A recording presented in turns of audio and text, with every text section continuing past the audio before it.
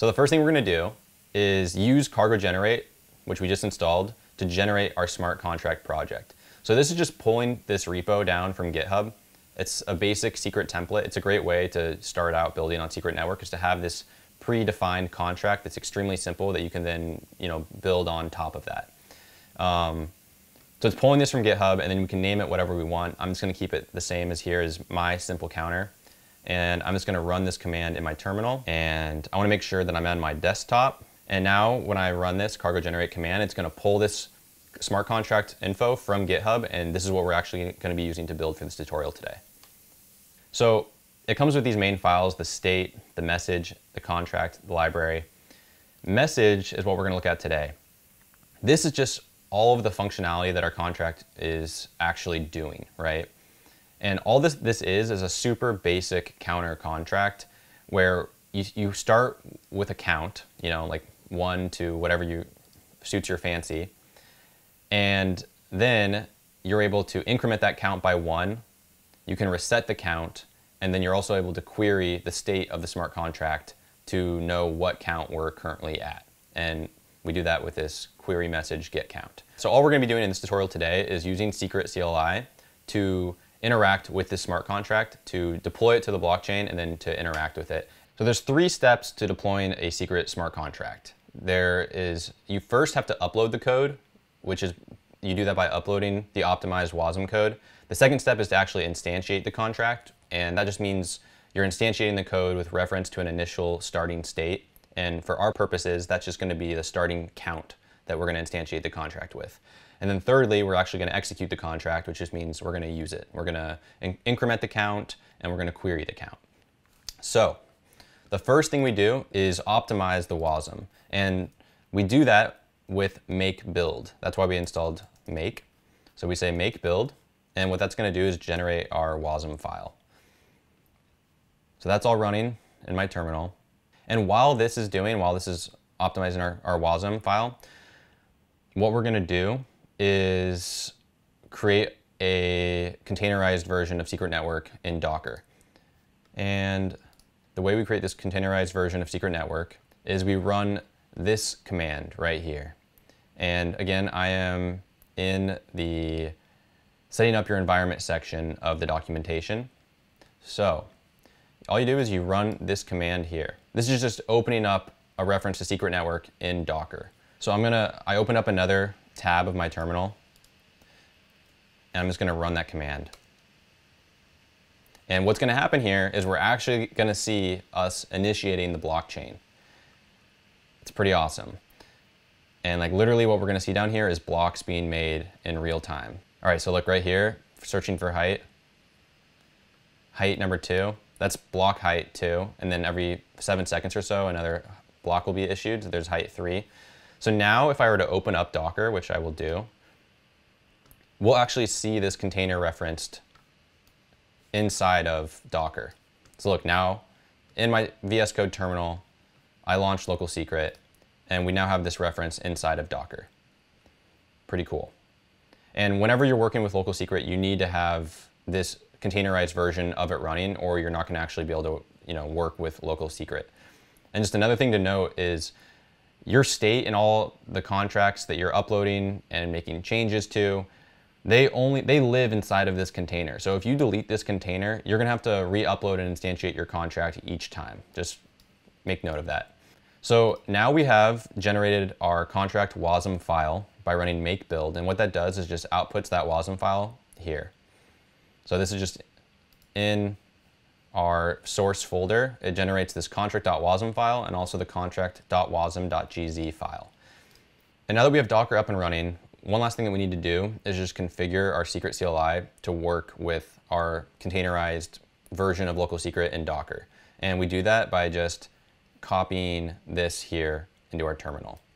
So I'm just going to take this, I'm going to go back into my VS Code, and this is just in the home folder for my simple counter. I'm going to run this command. Now we're going to store the contract on the blockchain, right? So this blockchain that we just created, that we just initiated in Docker, we're going to actually upload the contract to the blockchain.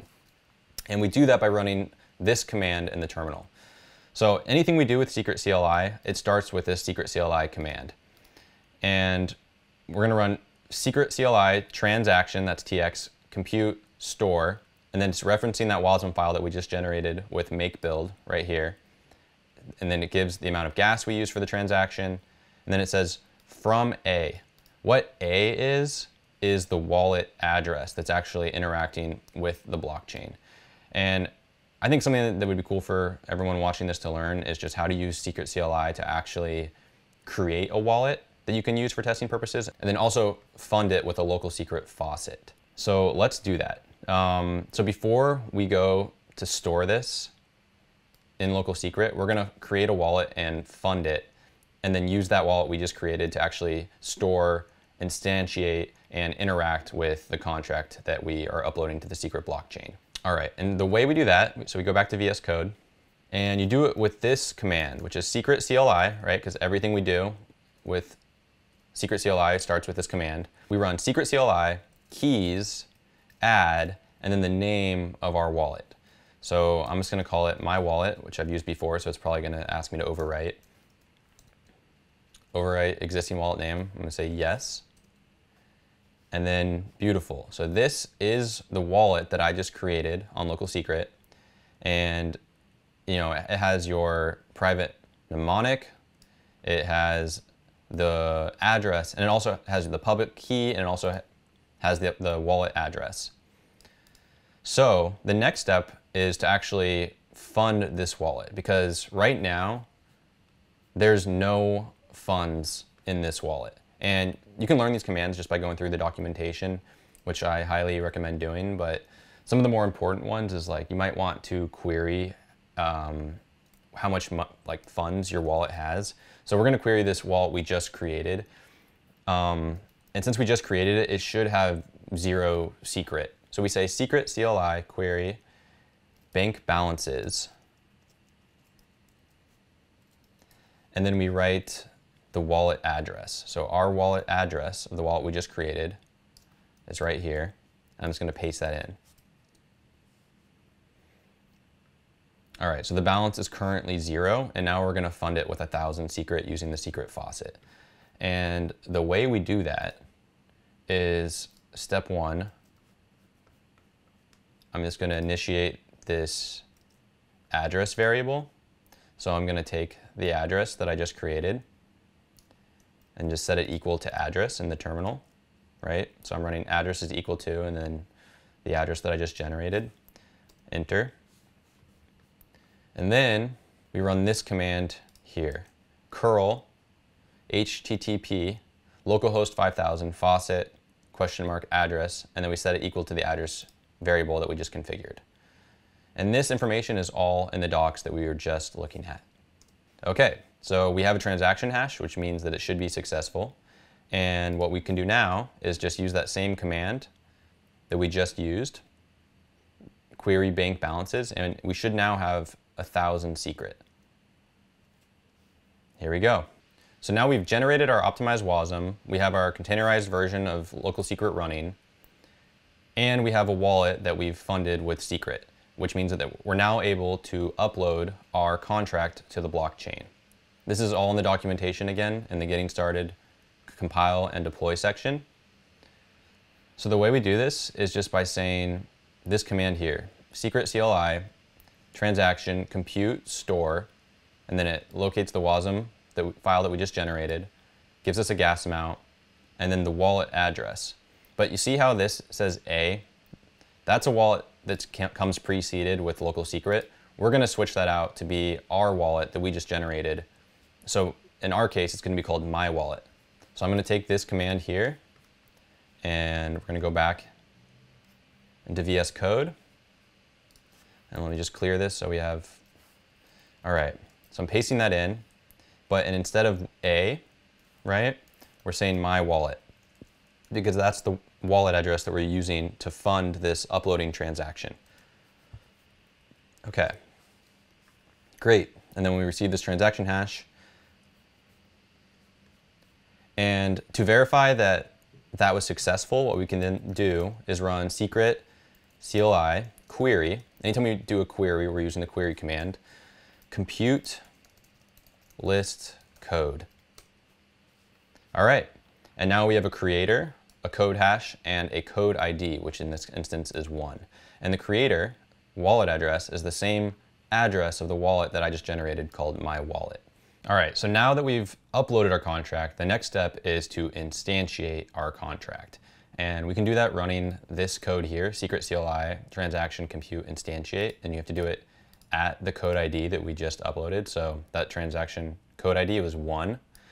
That's why we're gonna have 1. And note that for this contract, the one that's in the documentation, the instantiation message is blank, but ours is gonna be different because we're instantiating the counter contract, and the counter contract has a count instantiation variable. So let's do that. I'm gonna go back into VS Code, and again, this is our code ID is 1. Let's do this. So what we run is SecretCLI transaction compute instantiate at code ID 1, and then we have our count variable, and this is JSON, and we're going to make it leet.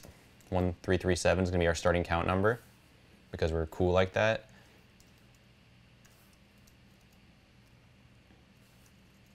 And then we have to say from the wallet that we're doing this from. So we're going to do the wallet that we seeded, which is from my wallet. And we're going to give it a label. We'll just call it my counter contract.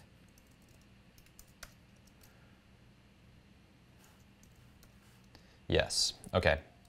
So this should instantiate our contract. Let's see what happens. And now to make sure that that worked, we can query it.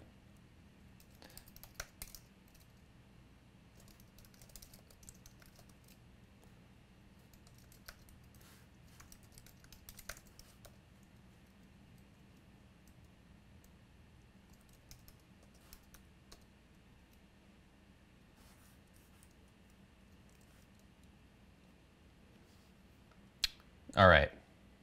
And what you should see is your contract address. So I had another contract already instantiated when I was testing this out, but the one we just did at starting variable 1337 is this contract address.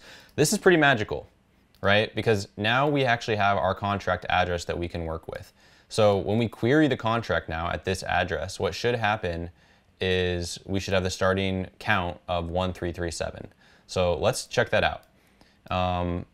The first thing I want to do is just create a contract variable that we can reference. So let's just take this contract address that we just generated. There we go. So just do contract equals and then the contract address, no $sign.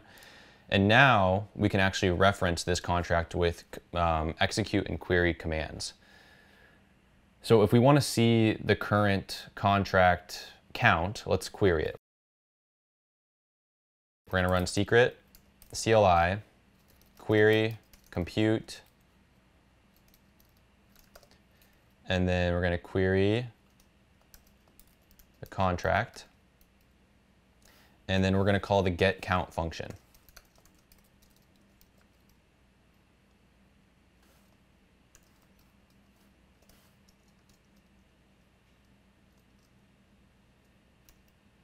All right. And one thing to make note of is, see how getCount here looks different than our getCount query message? That's just because the way this gets transpiled to JSON, it becomes snake case. So we're just taking this getCount and then it becomes snake case, and we're just calling this function on our smart contract. So now when we run this, what we should get back is 1337. Oop. I made a mistake somewhere. Oh, yep. Fret not if you make mistakes. I just forgot a quotation. And there we go. All right, our count is leet.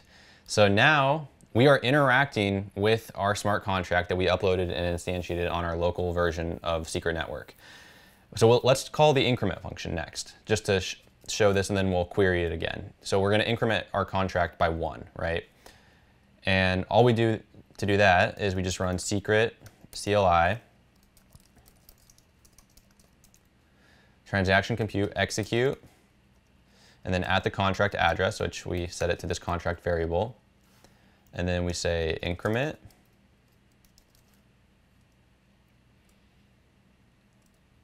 oops,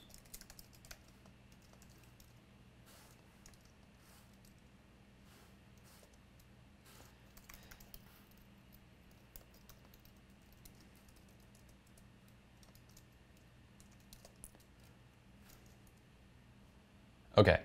Notice that the difference between this execute command and this query command is that for the execute command, we also have to include a wallet address, because when we're querying the state of the blockchain, we're not actually writing anything to the blockchain. We're just querying the data that already exists. So there's no gas involved with that transaction.